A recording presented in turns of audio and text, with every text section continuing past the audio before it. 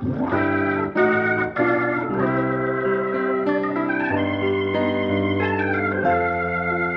who's this? You know, I asked myself the same thing when my dad passed. I said, who is this man? No, who's in this coffin? Because that's not my father. You got Jackie Chan in there. It's not Burger King. You can't just mess up my order. I cannot wait for this day to be over. Mom won't stop crying. This is so hard. Hey, Mama.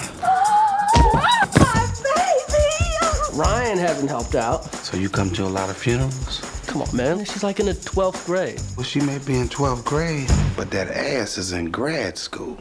I need you to pick up Uncle Russell. We're gonna be late, fatty. Oh, damn it, Uncle Russell. I love you, but you're gonna be in the box next. My heart's racing. Here, try this. You sure?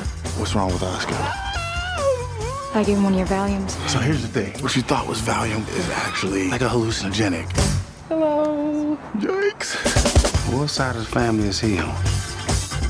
You still think about me, don't you? I was drunk. You could have been a donkey for all I knew. Thank you. It's not a compliment, Derek.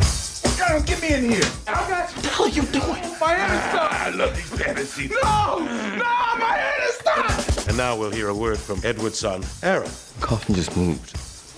The coffin is moving. There's somebody struggling to get out.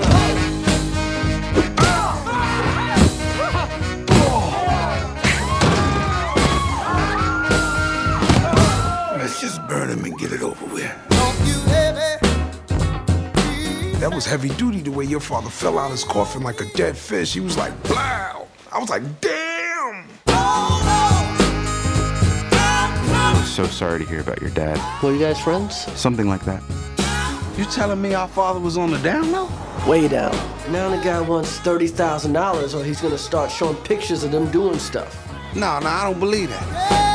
Oh, Daddy. Let me get this straight. Our father was romantically involved with a guy that could fit in his pocket. And you're mad because he's white?